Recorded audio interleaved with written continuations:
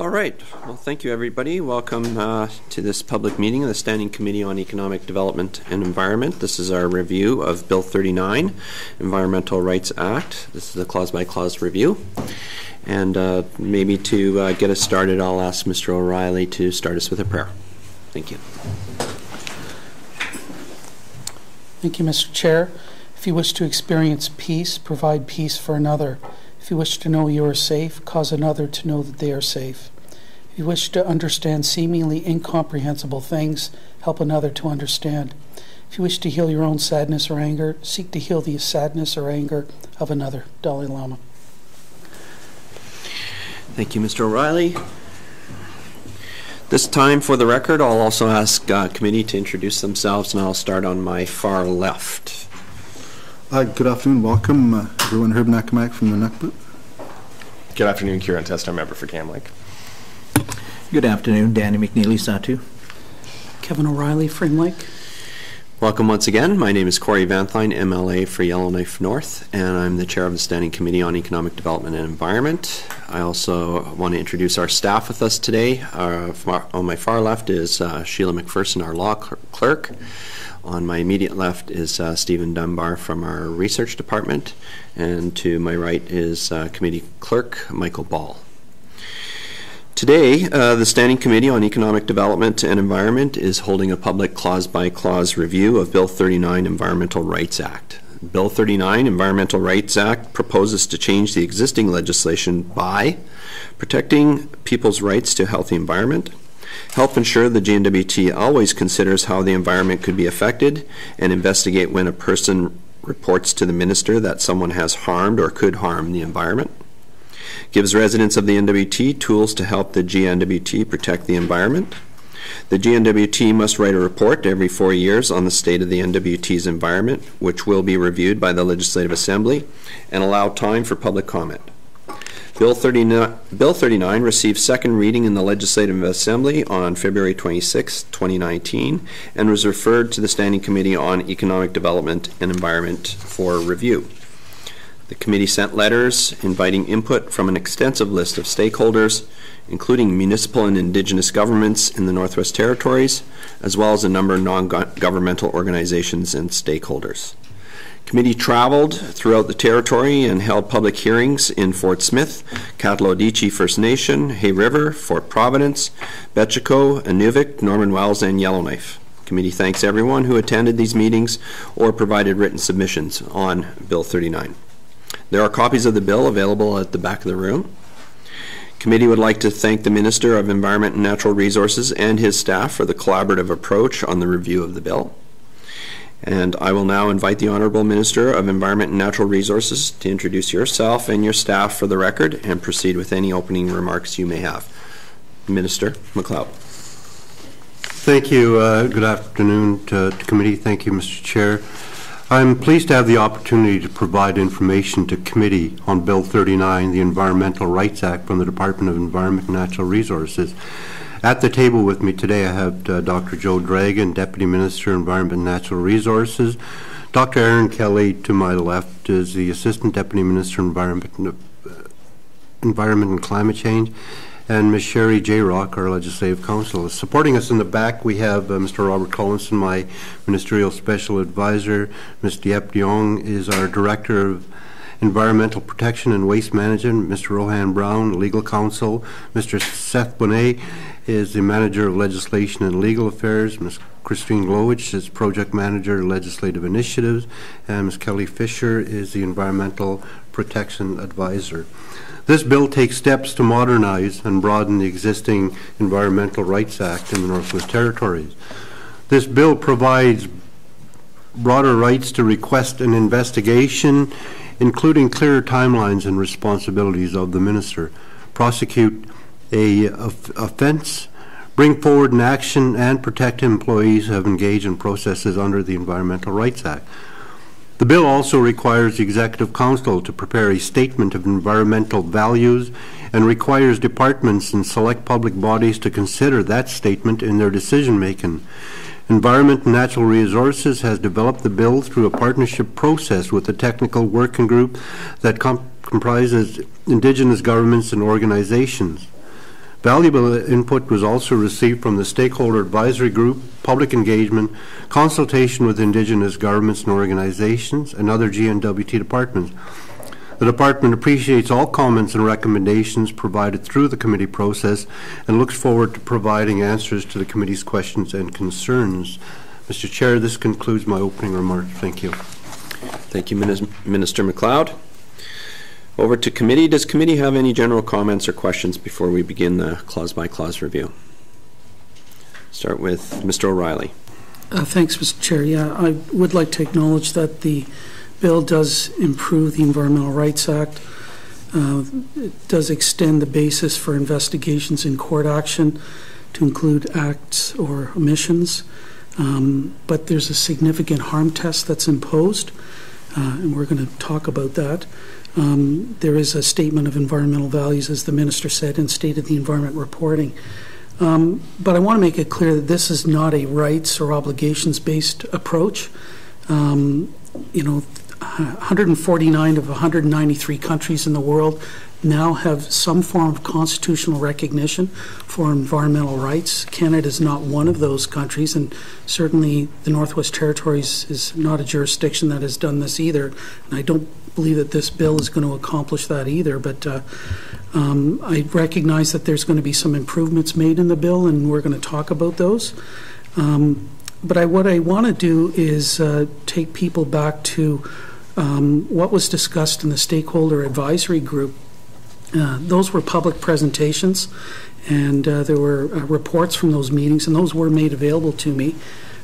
They didn't come from the department, but I did review those in preparing for today's clause-by-clause review, and there's a number of things that were discussed and might I dare say promised, and they included an environmental registry, methods to propose policies, programs, agreements, and initiatives from the public, even with a public comment period by posting them to a public registry, and that in some cases the department or the minister might be obligated to respond to those proposals. There was to be a definition of healthy environment, a right to a healthy environment in the legislation. There was to be public trust defined and an obligation placed on our government to carry out activities, I guess, to protect and maintain a healthy environment. There was to be dispute resolution provisions where there was an environmental dispute. The minister might invoke mediation or some kind of dispute resolution. Investigations were going to be carried out by inspectors initially rather than the minister and or his staff. So I'm just wondering, can someone explain to me why those concepts that were promised in the public consultation that took place around the bill, why they were not incorporated into the bill? Thanks, Mr. Chair. Thank you. Dr. Kelly. Thank you, Mr. Chair. The process for developing our legislation was a partnership approach that included a stakeholder advisory group, but also a technical working group process. So much of the information that came at the stakeholder advisory group meetings went back to the technical working group, and there were discussions about them.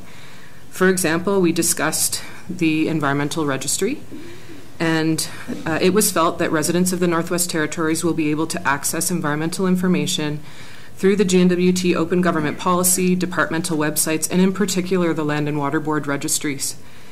We also are anticipating an amended Environmental Protection Act, which is anticipated to be introduced into the 19th Legislative Assembly, which will most likely include a registry. So we had discussions about duplication. Some of the other items that have been brought up were discussed at the technical working group meetings, and it was determined that they were not needed in the legislation. Thank you, Mr. Chair. Thank you. Further, Mr. O'Reilly? Thanks, Mr. Chair. Okay, that's an explanation of what took place. I still believe that the sort of things that were promised could and should have been incorporated into the bill, but we're left with a bill that only makes, I think, some marginal improvements. But I would like to note that this bill's been in place now for 29 years. It's been used 4 times. where requests for investigations were made, and only in one case was an investigation actually carried out, and it was one that I brought forward with another individual back in 1991. So if it's only been used 4 times in 29 years, what's the problem here, and how can we improve people's understanding, knowledge, and maybe even use of this piece of legislation? Thanks, Mr. Chair. Thank you. Dr. Kelly. Thank you, Mr. Chair. Improving the use of the bill and the understanding of the bill could take place through ENR's website and hopefully through the registry that will be developed under the Environmental Protection Act. Thank you, Mr. Chair. Thank you. Anything further, Mr. O'Reilly? Thanks, Mr. Chair. Yeah, I think committee may have some ideas and recommendations in the report on the bill to support broader knowledge of this, because if we're making all these changes and it's not going to improve people's understanding or use of environmental rights, at least as set out in the bill itself, what's the point? I just, for the record, Mr. Chair, that there's a number of other things that this bill can and should have done. A number of jurisdictions, I mentioned how 149 of 193 countries have incorporated environmental rights in one way or another into their constitutions, and that comes from a Canadian expert, Dr. David Boyd, who studied this and did make a submission to the committee as well. You know, there could have been some consideration of the rights of nature. I understand that was reviewed and considered, and it was felt that it was not necessary, but I think we should think about that again. Investigations could have been carried out by a third party, an independent party, Commissioner of the Environment, or perhaps even the Ombudsman, and so on. There's very few government obligations in here. I recognize that there's a statement of environmental values, but it's not clear how that's actually going to be implemented and what kind of public reporting will take place around that. The idea of a registry, I'm glad to hear that may still be alive. I think it's a way that we can actually help our citizens better understand important environmental decisions, policies, and I think we may even be able to save money by combining a number of the other registries that have been suggested in some of the bills that this committee has been looking at. So I don't think in any way that this represents best practices or where we can and should be. I do recognize that there's some marginal improvements in this bill, and we're going to talk about making some further improvements today, but I don't think this is what was promised. So I'll leave it at that for now. Thanks, Mr. Chair. Thank you. Take that as a comment. Any response to the comment? Seeing none, comment noted. Next I have Mr. Testart. Thank you, Mr. Chair, and I'll speak generally to Bill 1339. This bill is it takes the form of amendments to the Environmental Rights Act that was passed in 1990 and brought forward as a private member's bill by Brian Lewis, who was the member for Yellowknife Center at the time. And interestingly enough, this is very precedent-setting legislation when it was passed. It was the first Environmental Rights Act of its kind to be passed in Canada, and the first private member's bill to be passed by the NWT Legislative Assembly, which is an achievement in its own right and setting precedent, because this isn't just an aspirational holiday-setting piece of legislation. It actually affords new opportunities for citizens to ensure they have the ability to deal with things in their environment that they think are problematic for them. And I think what we've seen with this bill is taking a private member's bill and transitioning it into a public bill. So it has more linkages to how the government's environmental regime is currently set up. It has more linkages to the bureaucratic structure of the GNWT. And I think that was the overall intention of the bill in its final form. What I learned from our hearings with the public is that the expectations out there were that this would be a rights-based exercise, and that where the dial has moved in 2019 is there's an expectation from citizens that the concept of a right to a healthy environment is something that governments need to respond to, either through constitutional amendment or through policies and legislation that addresses that fundamental right.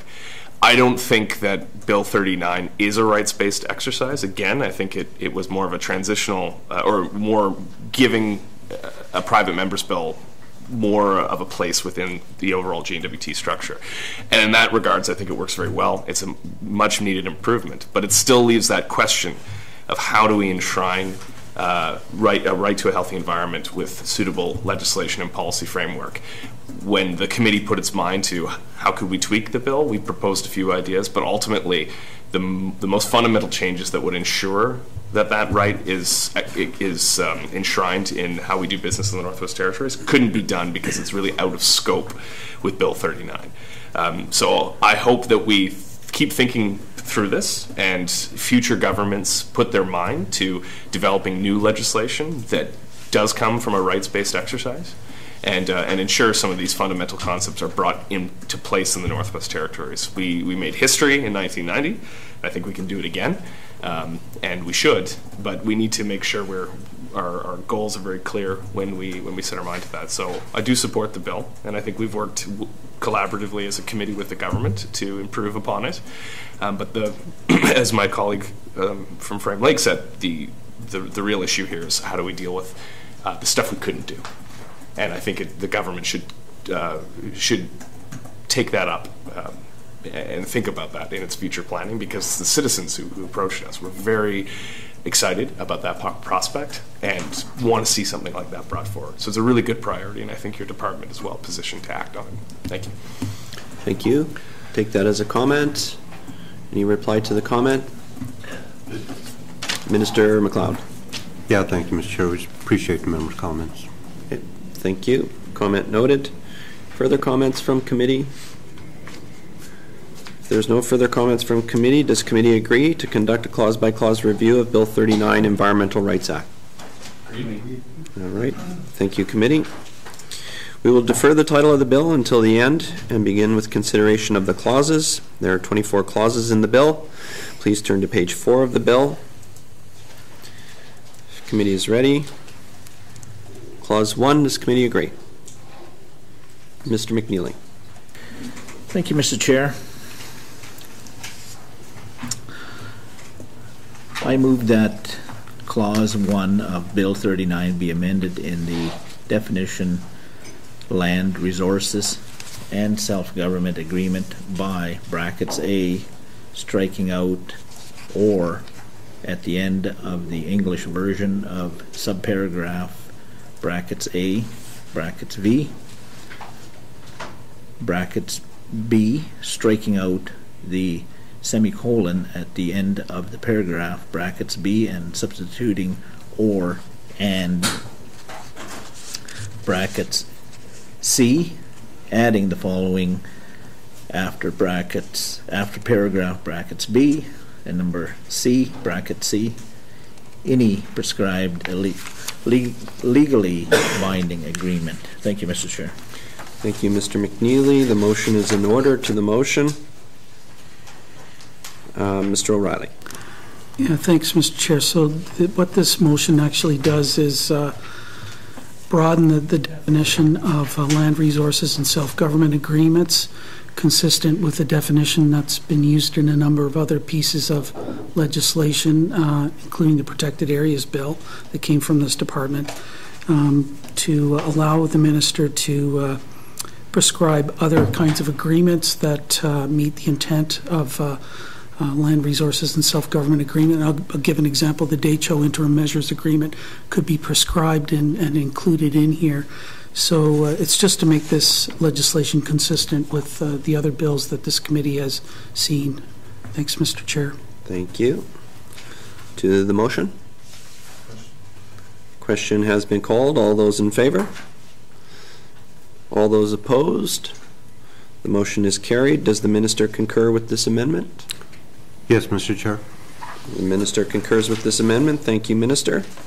Committee to Clause 1 as amended. Does committee agree? Agreed. Thank you. Committee Clause 2. Does committee agree? Mr. Testart. Thank you, Mr. Chair. I move that Bill 39 be amended by deleting Clause 2 and substituting the following.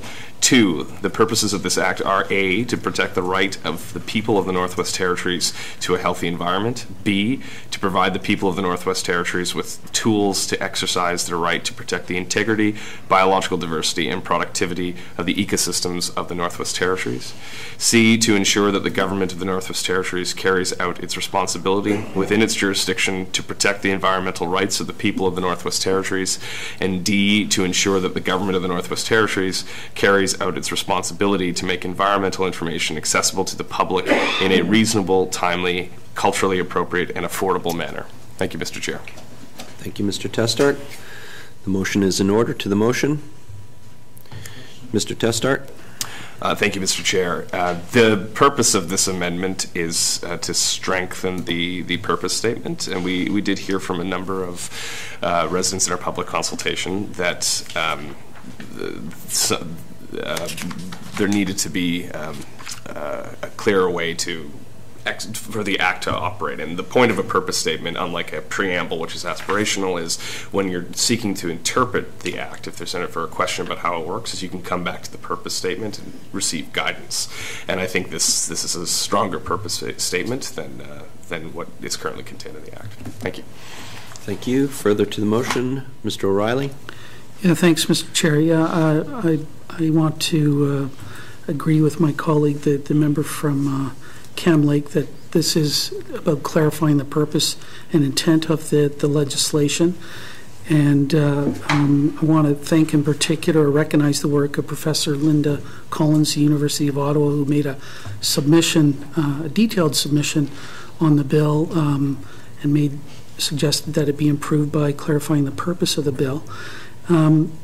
What this does is move us marginally closer to a rights-based approach by removing the restriction or the in 2A in the bill around the means provided in this act, so it's a little bit broader. Creates a little bit more of a duty on the government to carry out its responsibilities under the legislation in the new 2C. And 2D in this motion is actually something new in terms of the purpose of the legislation in ensuring that, or moving us towards making environmental information more accessible to the public. So for all of those sorts of reasons, I will support the motion and look forward to the minister's support as well. Thanks, Mr. Chair. Thank you. To the motion? Question has been called. All those in favor? All those opposed? The motion is carried.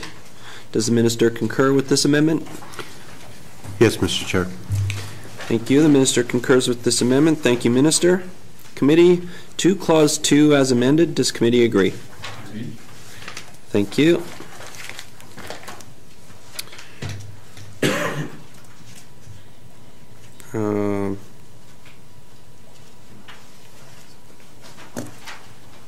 Where am I?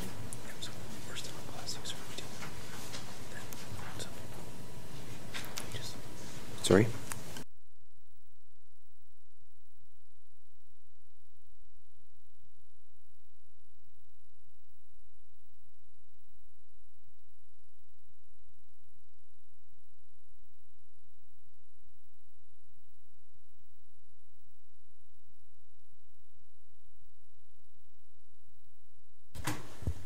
All right, my apologies and sorry for the delay. All right, then, committee, further to Clause 2 as amended. Mr. McNeely.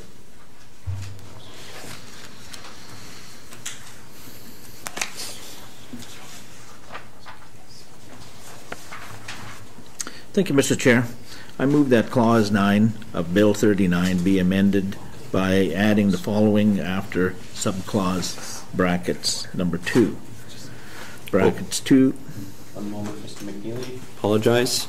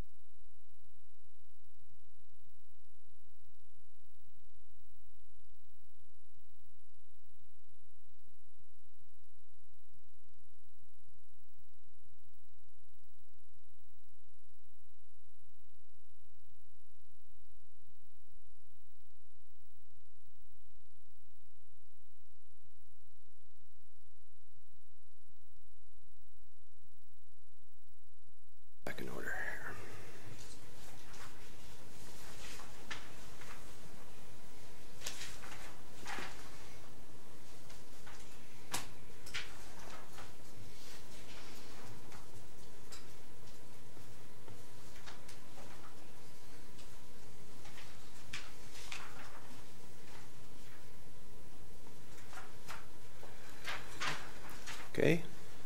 Committee's good?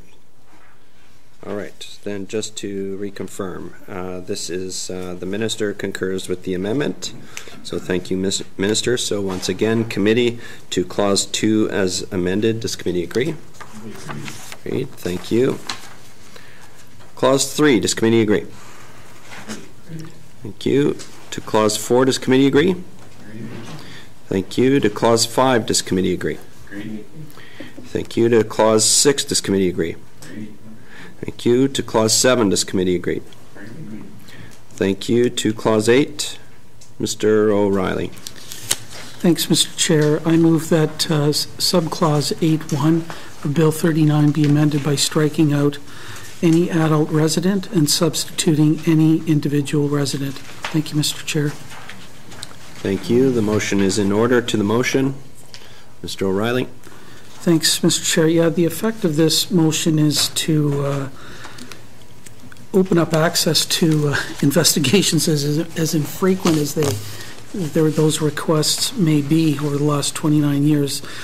During the committee review of the bill, the point was made that the current wording only allows people of 18 years of age and older to request an investigation. So in a way to try to encourage our youth to understand and better exercise the environmental rights, that the age restriction, it was recommended to us that we get rid of the age restriction, and so that's why the wording has been changed to any individual resident, and it's my understanding that that would also allow for organizations to request an investigation, but in any event, I think the intent here is to improve access to the investigation process, and I support it.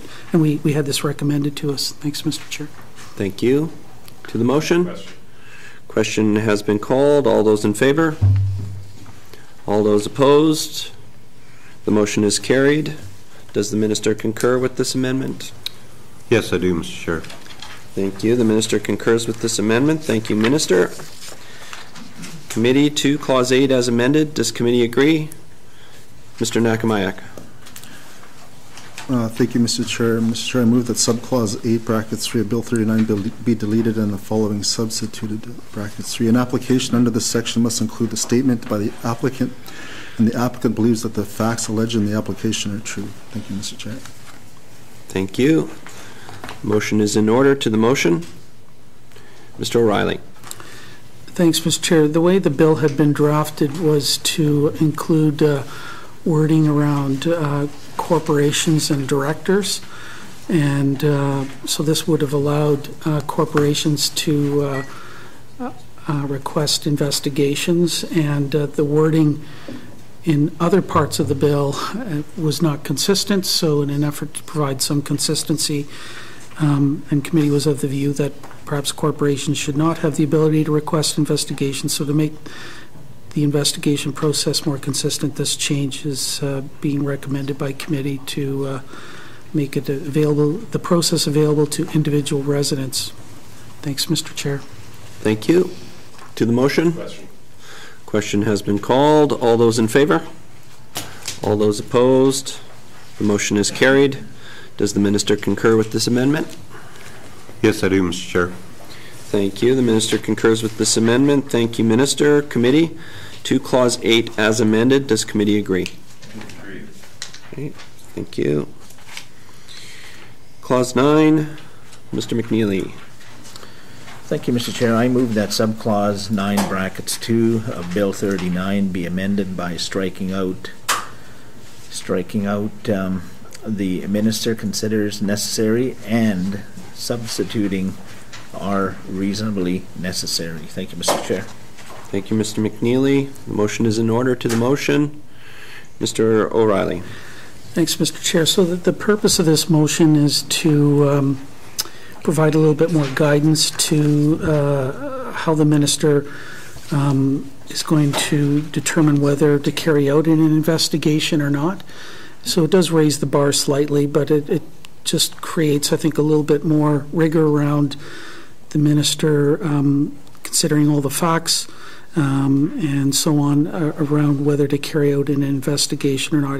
This amendment was suggested to us by Professor Linda Collins, and the committee thought that it was worthwhile, and I understand the department is probably agreeable, so I support this. Thanks, Mr. Chair. Okay, thank you. Further to the motion? Question has been called. All those in favor? All those opposed? The motion is carried. Does the minister concur with this amendment? Yes, I do, Mr. Chair. The minister concurs with the amendment. Thank you, Minister. Committee to Clause 9 as amended. Mr. McNeely. Thank you, Mr. Chair. I move that Clause 9 of Bill 39 be amended by adding the following after subclause brackets 2, brackets 2.1, in determining whether an alleged act or omission has been caused or is likely to cause significant harm to the environment, the minister shall consider the following factors. Brackets A, the magnitude of the effect. Brackets B, the geographical area of the effect. Bracket C, the duration of the effect. Brackets D, the degree of reversibility of the effect. Brackets E, the nature of the effect. Brackets F, the likelihood that the effect will occur. Brackets G, the sensitivity of the receiving the environment. Brackets H, any other factors that the minister considers relevant, taken into account the purposes of this act. Thank you, Mr. Chair. Thank you, Mr. McNeely. To the motion, Mr. Testart. Thank you, Mr. Chair. So one of the issues we committee identified in its review was this idea of significant harm and how to reasonably understand what significance means in that regard and how it would play out in an investigation. So the purposes of this amendment is to lay out factors for understanding significant harm. So it's very clear in what alleged how you connect an act with an offense, essentially. So I think this was based on public feedback and advice we've received, and I think it clarifies this issue of significance in how the legislation will operate in effect. Thank you. Thank you. Further to the motion, Mr. O'Reilly. Yeah, thanks, Mr. Chair.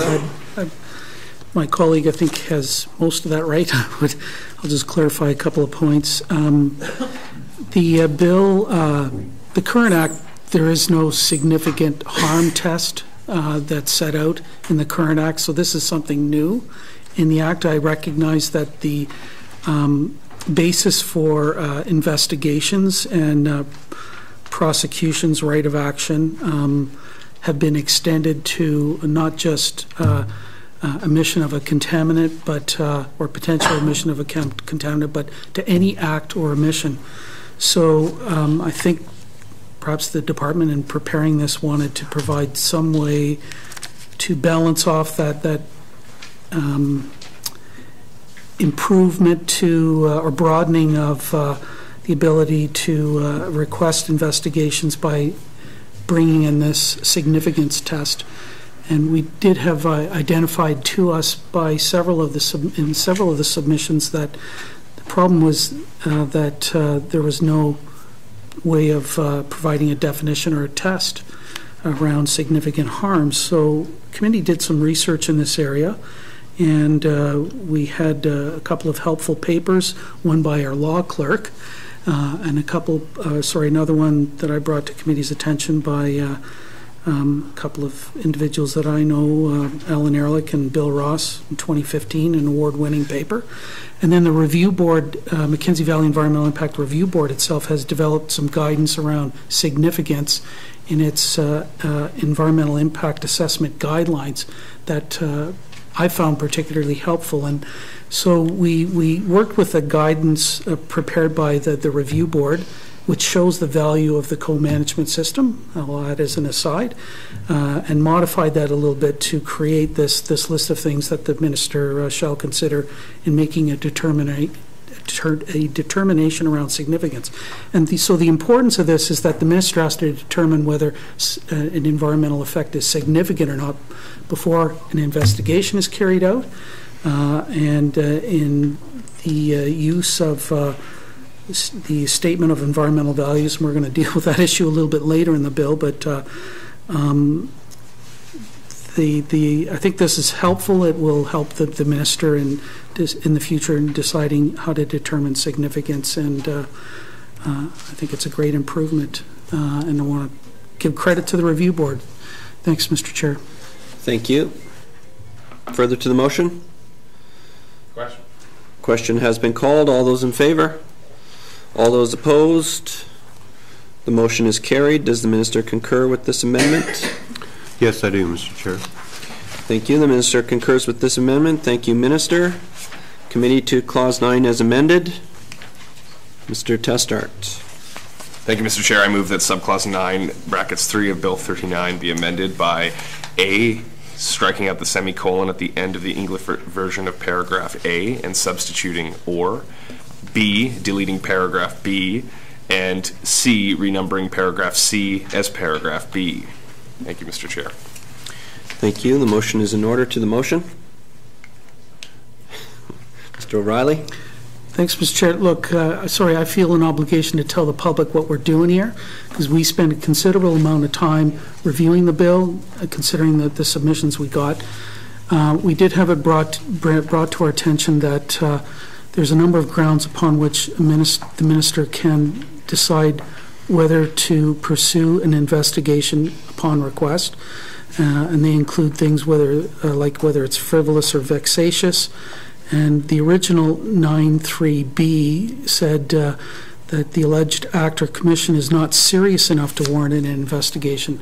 Committee felt that the significant harm test was really the most important thing, and this issue of whether it was not serious enough to warrant an investigation was already covered by the significant harm test. So we've recommended that the original 9.3b deleted, and because it's already dealt with. Thanks, Mr. Chair. Thank you. To the motion? Question has been called. All those in favor? All those opposed? The motion is carried. Does the minister concur with this amendment? Yes, I do, Mr. Chair. Thank you. The minister concurs with this amendment. Thank you, Minister. Committee to Clause 9 as amended. Mr. Nakamayak. Thank you, Mr. Chair. I move that subclause 9, bracket 6 of Bill 39 be amended by striking out 90 days and substituting 60 days. Thank you, Mr. Chair. Thank you. The motion is in order. To the motion. Question has been called. All those in favor? All those opposed? The motion is carried. Does the minister concur with this amendment? I do, Mr. Chair. The minister concurs with this amendment. Thank you, Minister. Committee to Clause 9 as amended. Mr. O'Reilly.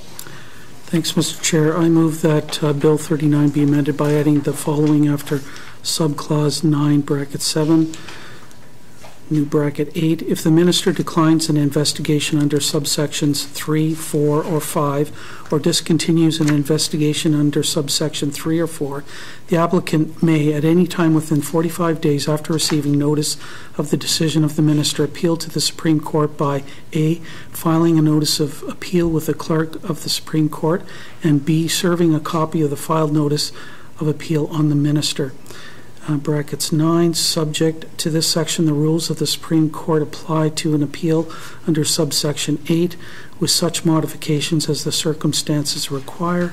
Brackets 10, unless the Supreme Court orders otherwise, the decision of the minister continues to apply pending disposition of the appeal. Bracket 11, after an appeal, the Supreme Court may A, confirm the decision of the minister, or B, set aside the decision of the minister and order the minister to Roman numeral 1, reconsider the decision, or Roman numeral 2, conduct or continue the investigation. Thank you, Mr. Chair. Thank you. The motion is in order. To the motion. Mr. O'Reilly. Thanks, Mr. Chair. That's a lot of words to explain that we had a number of submissions about the minister making decisions around investigations under this bill, and people had pointed out in their submissions that there didn't seem to be a right of appeal.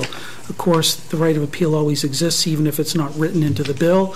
Committee suggested that it be written into the bill. This was the language suggested by the department, so that's why it's here. If it was me, I would probably do it a little bit simpler and just say if there's a right of appeal to the appropriate court or something, but I'm not a lawyer. We'll leave it to the lawyers to draft it, and this is what they came up with. So, but I do think it's important that people in reading the bill understand that what the process is for filing an appeal, and I guess this does it. Thanks, Mr. Chair. Thank you. Further to the motion? Question has been called. All those in favor? Thank you. All those opposed? The motion is carried. Does the minister concur with this amendment? Yes, I do, Mr. Chair. Thank you. The minister concurs with this amendment. Thank you, Minister. Committee to Clause 9 as amended. Does committee agree? Agreed. All right. Clause 10, Mr. Nakamayak. Thank you, Mr. Chair. I move that Bill 39 be amended in that portion of subclause 10 brackets 2 preceding paragraph brackets A by striking out 90 days and substituting 60 days. Thank you, Mr. Chair. Thank you. The motion is in order. To the motion? Question has been called. All those in favor? All those opposed? The motion is carried. Does the minister concur with this amendment? Yes, I do, Mr. Chair. The minister concurs with this amendment. Thank you, Minister. Committee to Clause 10 as amended. Does committee agree? Agreed. Thank you. Clauses 11 to 16. Does committee agree? Agreed. Thank you. Clause 17. Mr. McNeely. Thank you, Mr. Chair. I move that Bill 39 be amended in the portion of subclause 17 brackets 1 presiding paragraph brackets A by striking out statement of environmental values and substituting draft statement of environmental values. Thank you, Mr. Chair. Thank you. The motion is in order. To the motion, Mr. O'Reilly. Thanks, Mr. Chair. So the effect of this motion and the next couple that will follow is to basically create a process for the statement of environmental values to go through a public review with an opportunity for the public to comment on a draft. And that, what we committee felt was that it was important to provide opportunity for the public to comment on that statement of environmental values. In fact, we had a request from the Sawtooth Secretariat Incorporated to allow them to have some input into that statement of environmental values, and these changes will accomplish that. So, in trying to look for a process to allow for public comment on the statement of environmental values, committee just looked further down into the bill. There's a public review process for the State of the Environment report that is proposed in the bill. So we just lifted out those provisions and thought that it was appropriate to apply those to this, the development of this statement of environmental value. So that's what these next set of motions really are aimed at putting together. Thanks, Mr. Chair. Thank you. Further to the motion? Question has been called. All those in favor? All those opposed? The motion is carried. Does the minister concur with this amendment? Yes, I do, Mr. Chair. The minister concurs with the amendment. Thank you, Minister. Committee to Clause 17 as amended. Mr. Testart. Thank you, Mr. Chair. I move that Bill 39 be amended by adding the following after subclause 17 brackets 1. 1.1. In preparing a statement of environmental values under this section, the Executive Council may consider the following principles. A, the precautionary principle that if there is a threat of significant harm to the environment, lack of complete scientific certainty is not to be a reason for postponing reasonable measures to prevent that harm. B, the polluter pays principle that a person who causes an adverse effect on the environment is responsible for taking remedial action and is to bear the costs of that action. C, the principle of ecological sustainability and that the integrity, biological diversity, and productivity of the ecosystems in the Northwest Territories are to be protected, maintained, and restored. D, the principle of intergenerational equity, that it is important to meet the needs of the current generation without compromising the ability of future generations to meet their own needs. E, the principle of environmental justice, that there is to be a just distribution of environmental benefits and burdens among residents of the Northwest Territories. F, the principle of sustainable development, according to which development must meet the needs of the present without compromising the ability of future generations to meet their own needs. G, any other principles that the Executive Council considers relevant, taking into account the purposes of this Act. Thank you, Mr. Chair. Thank you. The motion is in order. To the motion, Mr. Testart. Thank you, Mr. Chair. So these are the principles I just read out in the amendment are the commonly accepted principles of environmental law. The things like polluter pay, intergenerational equity. These are, again, becoming very commonplace in how we consider the sound principles of how to develop environmental protection and environmental values for public bodies and for general society. And we felt that in assisting the government in preparing its statement of environmental values that's going to kind of lay out the broad overarching policy of environmental principles for the entire GNWT, that these principles be enshrined in the legislation. This is not prescriptive. Of course, any other principles can be brought in, but we felt that this was a great way to show that these commonly accepted principles are going to be part of how we make decisions. So I think this is a really great way to provide that kind of guidance, provide that kind of certainty that they are in play, and to enshrine it in the legislation. Thank you, Mr. Chair. Thank you. Further to the motion, Mr. O'Reilly. Yeah, thanks, Mr. Chair. I again want to acknowledge the submission that we received from Professor Linda Collins, where she did bring these principles to our attention, and we looked at various ways to try to incorporate them into the bill, and we felt that probably the best place was in terms of the development of the statement of environmental values. So I want to recognize the work of our staff with the committee and the staff of the department in working collaboratively to develop this list, and I think it's an important improvement to the bill. I recognize that and want to congratulate everybody for working together. If I had one thing to quibble with on the amendment, I would prefer that the word may up top would be changed to shall, but let's see how this works out, and I look forward to being around for a few more years to figure out or see how this is actually going to be implemented and these are used in practice and the important decisions our government has to make around environmental matters. Thanks, Mr. Chair. Thank you. To the motion? Question. Question has been called. All those in favor? All those opposed? The motion is carried. Does the minister concur with this amendment? Yes, I do, Mr. Chair. Thank you. The minister concurs with this amendment. Thank you, Minister. Committee to Clause 17 as amended. Mr. Testart. Thank you, Mr. Chair. I move that subclause 17 brackets 2 of Bill 39 be deleted and the following substituted. 2, the minister shall A, give notice to the public that the Executive Council has prepared a draft statement of environmental values under subsection brackets 1, and B, provide residents of the Northwest Territories with 90 days in which to offer comments and ask questions about the draft statement. 3, notice to the public under subsection brackets 2 must include A, the text of the draft statement of environmental values, B, a statement of the manner by which and time within which residents of the Northwest Territories may offer comments and ask questions about the draft statement, and C, any other information the minister considers appropriate. 4, within 150 days of the end of the notice period set out in paragraph brackets 3 brackets B, A, the Executive Council shall finalize the statements of environmental values, and B, the minister shall, Roman numeral I, prepare a written summary of comments received from residents of the Northwest Territories and how those comments were considered, and Roman numeral 2, give notice to the public of A, the final statement, B, the written summary prepared under paragraph B, and C, any other information the minister considers appropriate. 5, the Executive Council may, from time to time, amend a statement of environmental values prepared under this section. 6, subsections 1 to 4 apply with the necessary modifications to an amendment of a statement of environmental values under subsection 5. Thank you, Mr. Chair. Thank you. The motion is in order. To the motion. Mr. O'Reilly.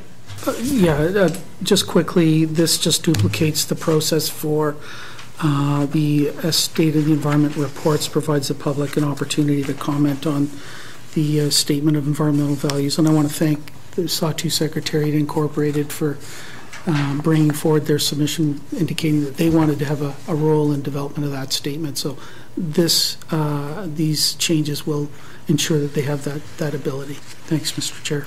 Thank you. To the motion. Question has been called. All those in favor? All those opposed? The motion is carried.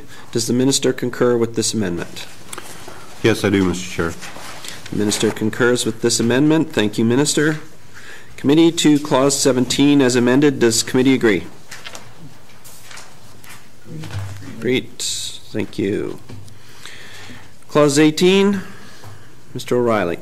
Thanks, Mr. Chair. Before I go into the motion to amend it, I do have a couple of questions I'd like to ask the minister, if I can. Go ahead. So this clause in the bill is about how to put into effect this statement of environmental values. Once it's developed, and we've now set out a public process for doing that, and some principles around how that's to be developed, I'm just wondering, can someone tell me how this statement of environmental values is actually going to be implemented? Because the wording in Section 18 as it is currently is, shall take every reasonable step to ensure that the statement is considered whenever decisions that might significantly affect the environment are made by the department or body. So can someone explain to me how they anticipate this statement of environmental values actually being used? Thanks, Mr. Chair. Thank you. Dr. Kelly. Thank you, Mr. Chair. It will be applied to decisions and to determine whether there's a significant, it will be applied once it has been determined that there might be a significant effect of a decision. And that will be as per Section 18, which comes from the Ontario Bill of Rights, and is very similar to that, and is parroted in the new bill from BC that has the same provisions. Thank you, Mr. Chair. Right. Thank you. Further, Mr. O'Reilly. Thanks, Mr. Chair. That's helpful. So how is the determination around significance going to be made? And thanks, Mr. Chair. Thank you. Dr. Kelly. Thank you, Mr. Chair. It will be made by the minister or the deputy minister. Thank you, Mr. Chair. Thank you. Further, Mr. O'Reilly. Thanks, Mr. Chair. Yeah, I get who's going to make the decision, and I think, but is there a set of criteria? On what basis is significance going to be determined? Thanks, Mr. Chair. Thank you. Dr. Kelly. Thank you, Mr. Chair. Just like the other jurisdictions, a decision would be looked at, and it would be, discretion would be used to make the decision about whether it might have significant effects to the environment, and if so, the statement of environmental values would be applied. Thank you, Mr. Chair. Thank you.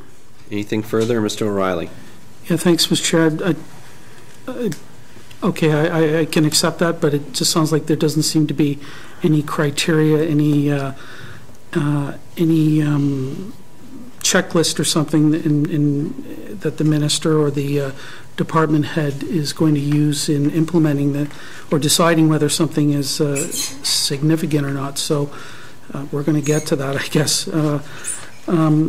And then I guess I'd like to know how is anybody going to be, how's a member of the public, MLAs, how is anybody supposed to know how this statement of environmental values is actually used or implemented? Is there any kind of reporting that's going to be done? How will anybody know whether it's actually been implemented in some way? Thanks, Mr. Chair. Thank you. Dr. Kelly? Thank you, Mr. Chair. As per the legislation, it will be applied, and at this particular moment in time, there is not a reporting structure in the legislation, the same as in Ontario and in BC. There is no environmental legislation at this time, Environmental Rights Act in Canada, that requires reporting because of the onerous nature of that and the capacity challenges that it would produce. Thank you, Mr. Chair. Thank you. Anything further, Mr. O'Reilly? Yeah, thanks, Mr. Chair. So if we're going to go to the trouble of preparing this statement of environmental values, there's a legal requirement now to use it in decision making. How is anybody supposed to know if it's actually happening or not if there's no public reporting around that? Sorry, that's more of a rhetorical question, Mr. Chair. I just want to put that out and get it on the record, and I think that there's some ideas here that we are going to present in terms of providing some help, guidance around how to make that determination on significance, and secondly, about making sure that the public knows that it's actually being used in some manner. So I just wanted to get those questions out of the way, Mr. Chair. I want to move forward with an amendment on Section 18, if I may.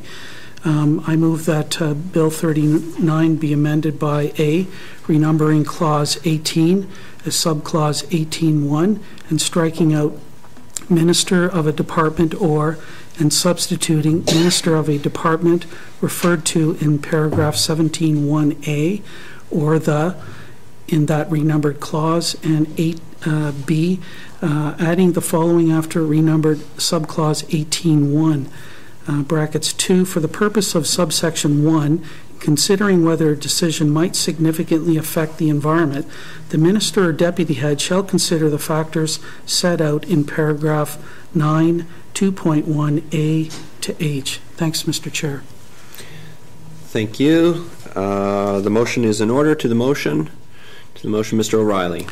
So, sorry, it's a complicated motion, but what this actually would do is, earlier today we talked about some criteria around defining significant harm to the environment.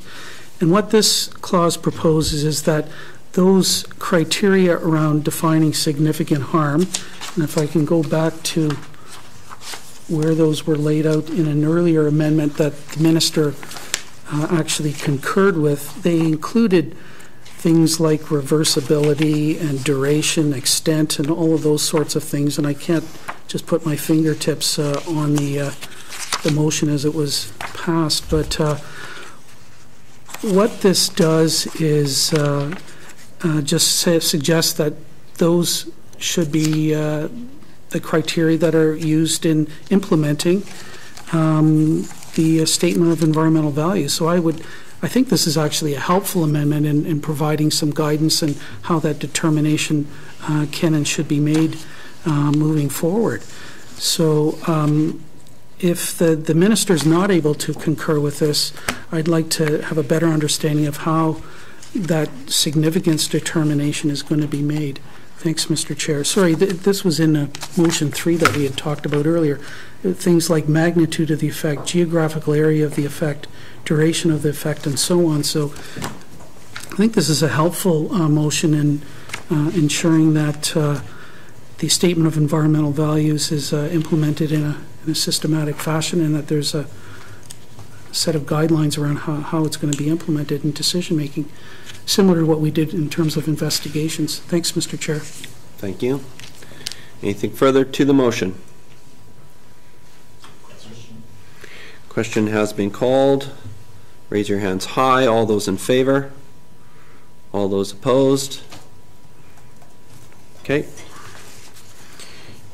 The vote is tied, so Pursuant to Rule 66.3 of the Rules of the Legislative Assembly, as Chair of the Standing Committee, I will cast the deciding vote and may state the reasons for my vote.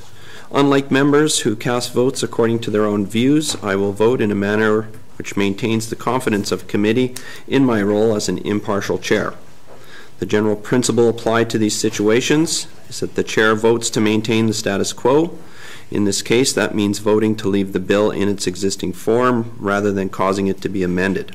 This leaves open the opportunity for further debate at Committee of the Whole. As a result, I vote against the motion, and the motion is defeated. All right. Committee 2, Clause 18. Committee agree? For the purposes of moving along, committee agree? Thank you. Clause 19, Mr. O'Reilly. Thanks, Mr. Chair. I move that Clause 19 of Bill 39 be amended by A, striking out "and" at the end of the English version of paragraph D and substituting a semicolon, B, striking out the period at the end of paragraph E and substituting and C, adding the following after paragraph E, F, the steps that were taken to prepare or amend a statement of environmental values under section 17, and G, the steps that were taken to ensure that a statement of environmental values prepared or amended under section 17 was considered in decisions where required by this act. Thank you, Mr. Chair.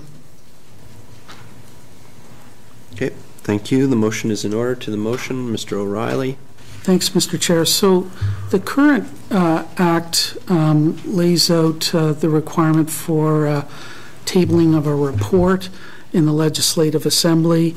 It's a very limited in scope report. It's supposed to cover things like investigations, prosecutions, actions, disposition of any monies received, convictions. We didn't do all that well in making sure that those reports were filed, but they're now up to date. It's a very limited set of things. If we're going to the trouble of including changes or making changes to this legislation to require the development of a statement of environmental values, I think it's only appropriate that we amend the reporting requirements so that the public understands why or what happens with a statement of environmental values. So the effect here of F is to include in that annual report some basic information about the preparation of this statement of environmental values, any attempts to amend it, and then secondly, the steps that were taken to actually implement it. I don't think that this requires a lot of work. I think the expectation of committee, and certainly myself, is that this would be a high-level description of how the statement of environmental values has actually been used in decision-making. Perhaps when decisions go to the FMB or cabinet, there might be a new section in a decision paper outlining what the effects of the environment might be. I don't think this has to be an exhaustive, nor would it be required that it be an exhaustive discussion of every time a decision was made and how the determination was made around environmental significance. So I think this reporting requirement is a reasonable thing to suggest.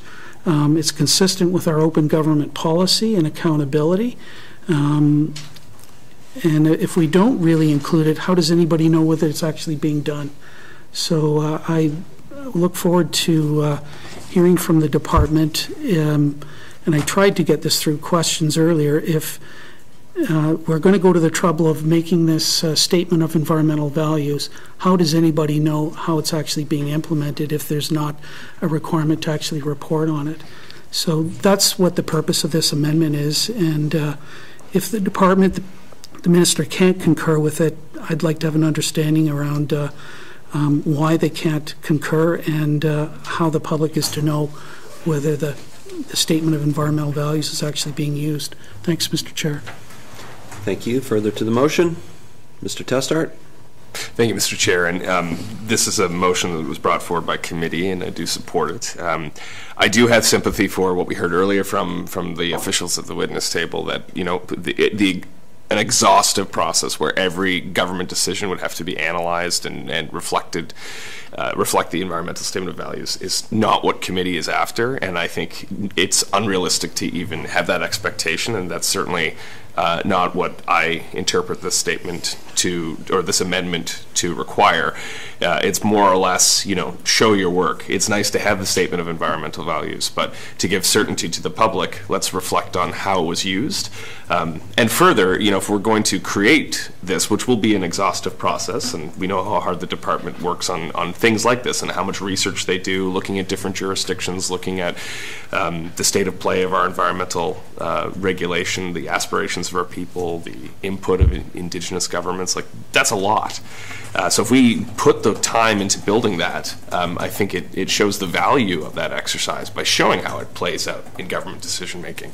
And having that high level overview, I think, gives comfort that, you know, nobody's wasting their time here. This is a very valuable process, and it's a process that we can point to and say, this is why we're doing it, and this is how it's affecting. And I wouldn't want to put, again, that kind of exhaustive pressure on any of our public servants, because they have enough work to do, and we certainly expect them to do a lot of work when we drive legislation forward. So in that respect, I think the intention of this is very much not to create an undue burdensome amount, sap capacity. It's just to create a sense of how is this used, how is it benefiting the Northwest Territories, and most importantly, how is it benefiting the public's interest in the right to a healthy environment. And I think it's very well measured and very well constructed, and I do support it. Thank you. Thank you. To the motion? To the motion. Question. Question has been called. All those in favor? All those opposed? Okay, once again, the vote is tied, and so pursuant to Rule 66.3 of the Rules of the Legislative Assembly, as the chair of the standing committee, I will cast the deciding vote, and similar to the previous instance, I vote against the motion, and the motion is defeated.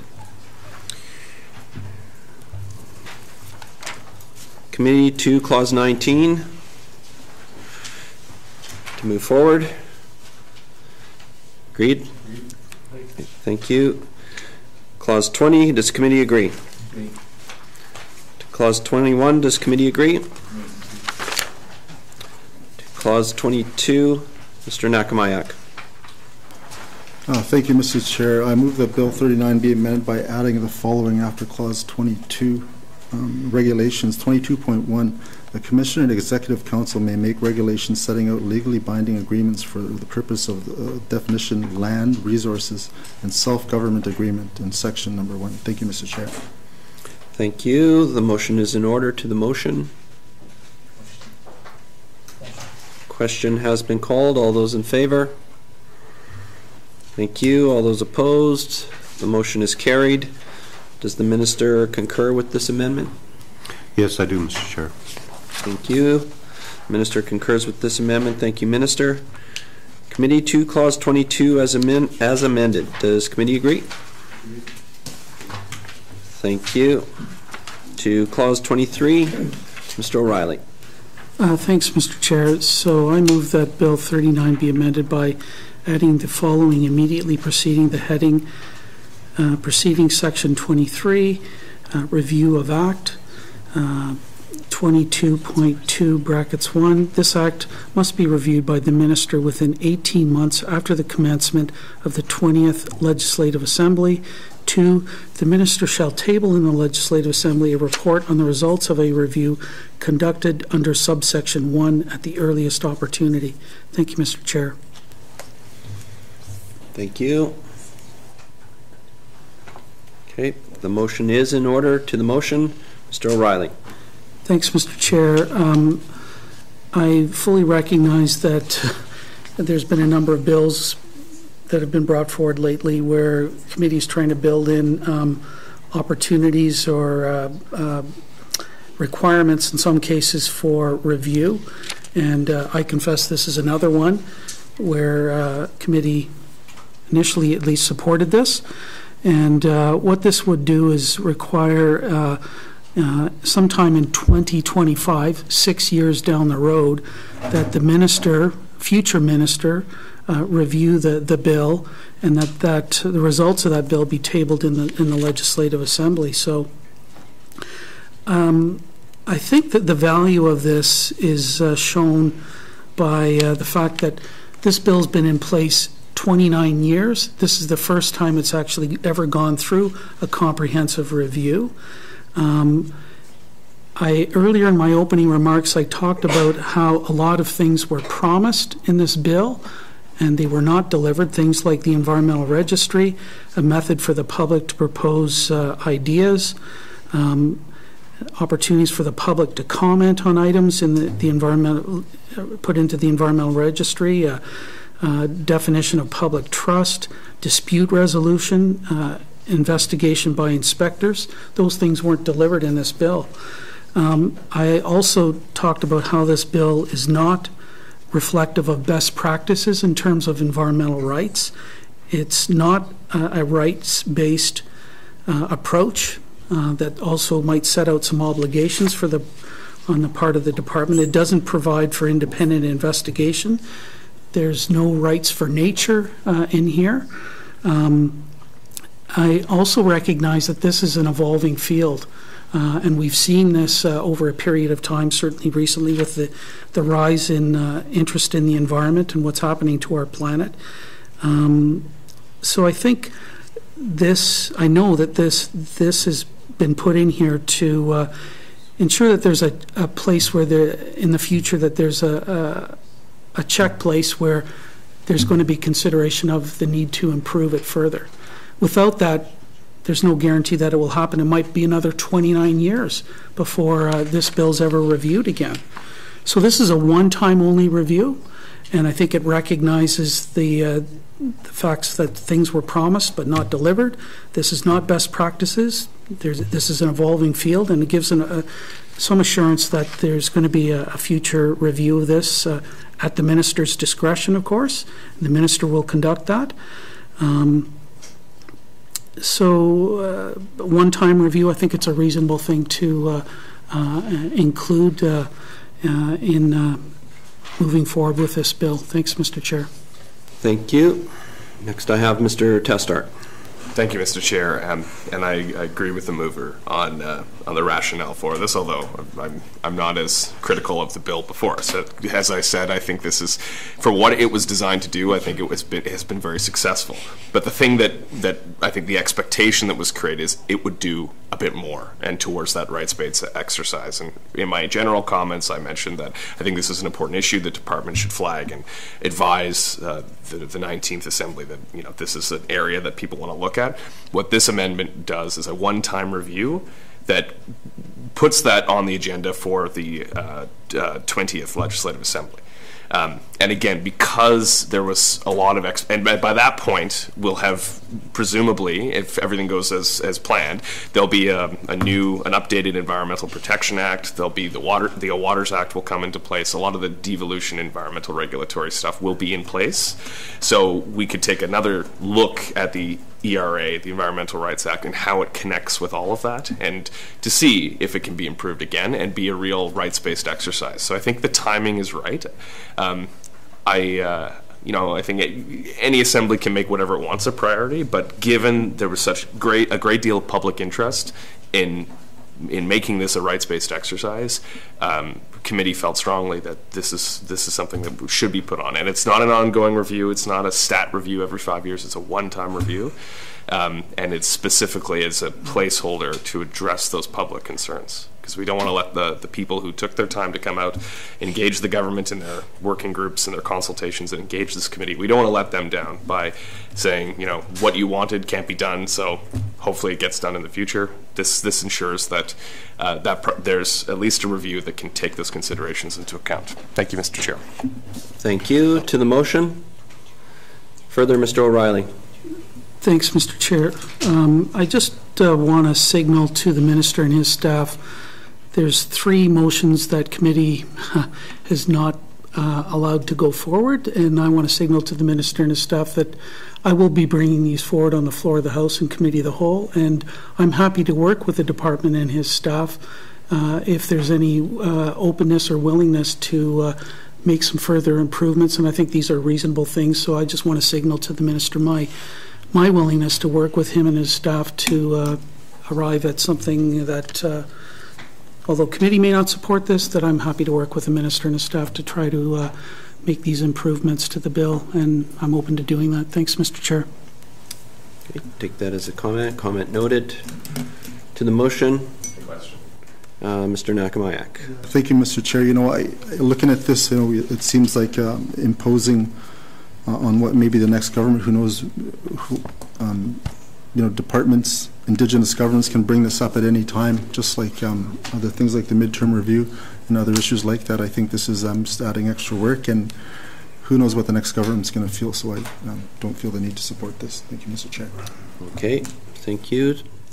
To the motion? Question has been called. All those in favor? All those opposed?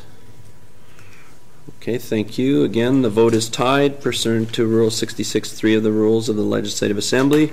As Chair of the Standing Committee, I will cast the deciding vote, and similar to the previous instances, I vote against the motion, and the motion is defeated. Clause 23. Does the committee agree? Thank you.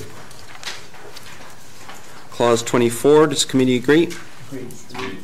Just one moment. Mr. O'Reilly. Thanks, Mr. Chair. I'd like to ask the Minister, when does he anticipate this act coming into force? Thanks, Mr. Chair. Thank you.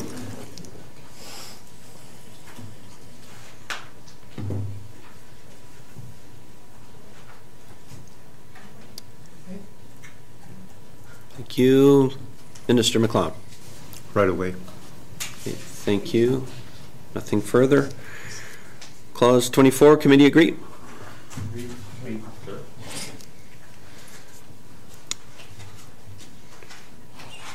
Sorry, just one moment. Thank you. Committee, we will now return to the preamble, which can be found on page 3. To the preamble, does the committee agree? Mr. Testart. Thank you, Mr. Chair. I don't have issue with the preamble, but there was some confusion expressed by various people in the context of this bill and other legislation around why is there a preamble in this legislation compared to other bills that were brought forward, and we have heard evidence from various departmental officials as well that there's a policy to not use preambles, and then so we were very surprised to find this. So can we understand the rationale of including a preamble when there seems to be a government-wide policy to move away from preambles in legislation? Thank you. Thank you. Dr. Kelly? Thank you, Mr. Chair. Through discussions with the Technical Working Group and Stakeholder Advisory Group, we had discussions on preamble and what people would like to see in this piece of legislation and what specifically they would like to see in the preamble. You'll notice that some of the concepts and principles that were provided are actually reflected within the preamble as well. It all comes from the work that the Technical Working Group did together and the Stakeholder Advisory Group. Thank you, Mr. Chair. Thank you. Further, Mr. Testart? So I'm sure the department isn't in a position to answer this, but I'm just wondering if we're likely to see, or if future governments are likely to rely on preambles, or is it going to be kind of a case-by-case basis depending on input from things like technical working groups? And if there are any Department of Justice officials here involved in drafting, perhaps they could answer as well. Thank you, Mr. Chair. Thank you. Minister MacLeod. Yeah, thank you, Mr. Chair. Mr. Chair, my understanding or my belief is that the Department of Justice are the ones that determines that. Thank you. Thank you. Further, anything further, Mr. Testart? Nothing further? Anything further to preamble? To preamble, does committee agree? Agree. Okay, thank you. We will now return to the bill number and title. Bill 39, Environmental Rights Act. Does committee agree? Agree. Thank you. To the bill as a whole, does committee agree? As amended. Whoops, sorry. As amended.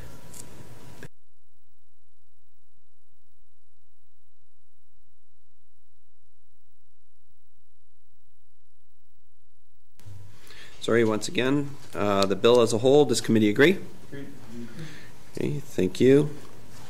Does committee agree that Bill 39, Environmental Rights Act, is now ready for consideration in committee of the whole? Mr. McNeely. Thank you, Mr. Chair. I move Bill 39, Environmental Rights Act, be reported to the Assembly as ready for consideration in committee of the whole, as amended and reprinted. Thank you, Mr. Chair. Thank you. Motion is in order. To the motion. Question. Question has been called. All those in favor? Thank you. All those opposed? The motion is passed. The motion is carried. Bill 39, Environmental Rights Act, will be reported to the Assembly as ready for consideration in committee of the whole as amended and reprinted. I want to thank you, Minister. Thanks to your officials. And do you have any closing remarks? Thank you, Mr. Chair, and we appreciate committee's time, and as always, we appreciate all the work that's gone into development of some of these bills, and we look forward to having further discussion in committee of the whole. Thank you. Thank you, Minister, and I want to thank everyone else who is coming here this afternoon, and with that, we can be adjourned. Thank you.